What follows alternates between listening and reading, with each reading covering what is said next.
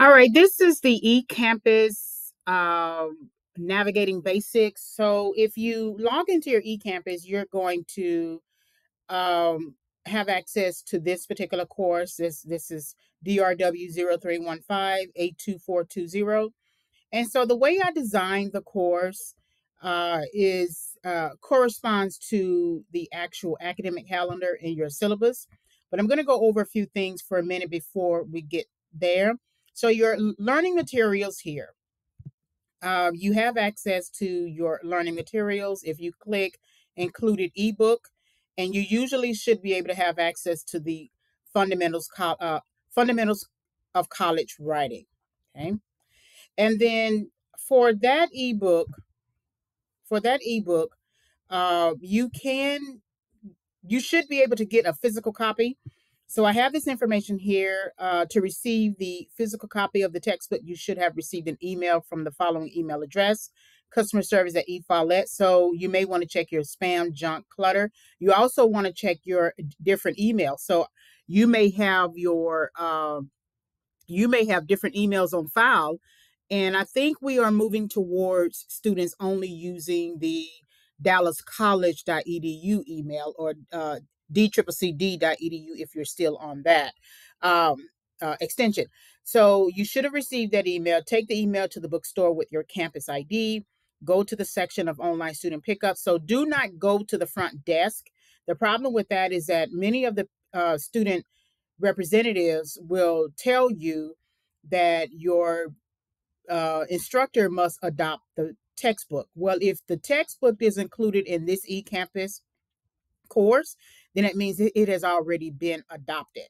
And so now you just have to make sure that you take the email that you received with your campus ID, and then go to the section where you pick up, say, online student pickup orders or something like that. Show the ID, sign a form, pick up the book, right? And you usually receive these emails sometime before the semester starts, right? I usually will not have anything to do beyond beyond course adoption. So you would need to contact the bookstore for that information. So then start here is where I am adding, there is a welcome here, and I'm doing the navigation that you are watching right now, but there's a syllabus overview as well as the course calendar. So you will see that I have attached the course calendar in different areas just for your convenience. But here's a quick syllabus overview that you could listen to. My instructor information here is just me introducing my background quickly, as well as my research interests. I like to use a lot of psychology in English, especially to help you with fixed mindset, growth mindset, intrinsic versus extrinsic motivation, different types of goal orientation, feedback, and assessment. And then I've also added my statement of teaching philosophy here that you could read. So the course syllabus, you can access it in two different types of files. Here is this video again, just a quick video, but this is the course syllabus for this course. And then again, now that we're on this area, in this area of the navigation, you're going to see read, watch, assignments, quizzes, and then discussion board in the calendar itself, so that it helps to correspond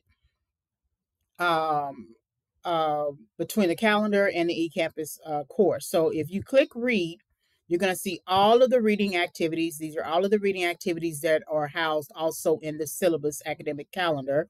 So I just decided to put all of them here. Okay. Then watch is where I will begin adding lecture videos on particular grammar topics. So you already have 3 available, which is lecture on homophones, lecture on nouns, lecture videos. These do not substitute, however, for actually reading the course text. The course text is Fundamentals of College Writing, so definitely be sure to do that. Okay, and then assignments are they begin week 3, and assignments are worth 15 total points. There are 18 total number of assignments, and the points possible is 270. Okay, and they begin week 3 and will be added throughout the course. Now, they've already been added to this course. You just don't have access to them right now.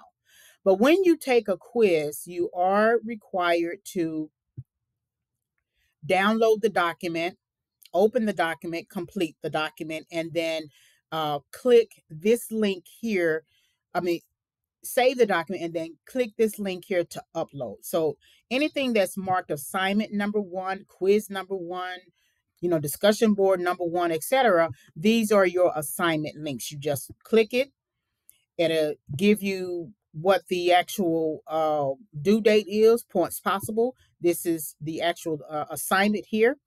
And then you complete the assignment. You have about 2 attempts for these quizzes. So do be sure that you pay attention to that. So these are all of the assignments. You will have access to them each week, not before the time. And the course calendar, again, is here for your convenience. So then quizzes are worth 20 points each. There are a total of 270 with a 540 points possible. And they run from Monday through Friday. The whole course runs Monday through Friday. So that means you're really going to have to manage your time. And so the quiz number 1, each quiz assignment and discussion board is corresponds to the academic calendar. And I specifically add week 1, week 2, week 3 for convenience, right? And again, here's that course calendar. And so just with the assignments, you're downloading the document here, completing the document, and then once you complete it, save it, click quiz number 1. It'll give you the points possible and everything that you need to know, and then submit after that, and you usually have 2 attempts. Okay, so these are your quizzes. And then the discussion board corresponds also to the calendar. And the topics are kind of interesting because they're not really full topics just yet. I may add more later, but it's more along the lines of reflection, questions, concerns, anything like that with a particular assignment, quiz, anything. And you will submit 2 drafts from the English 1301 course that I am teaching as well under the 82420 section number. So that's throughout the calendar. And then your discussion board activities are worth 10 points. There are a total number of 15 points possible, 150. And again, assignments, quizzes, and discussion board run from Monday through Friday. So again, you have to determine by the end of the week when you will submit something on time. So these are your discussion board activities. The first week is available. The other weeks will become available when we get to those weeks. But as you note here, for example, some discussion boards, most of them are about questions and concerns. So create questions, address concerns using the discussion board, respond to at least one peer's initial post, right? And it's worth 10 points. But then you'll have 2 areas where you are uploading a particular draft to get feedback from your fellow peers.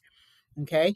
And then the grammar final is not complete, but it is worth 25 points. So it'll give me an opportunity to think about how I want to create the final. So it's not uploaded here, of course.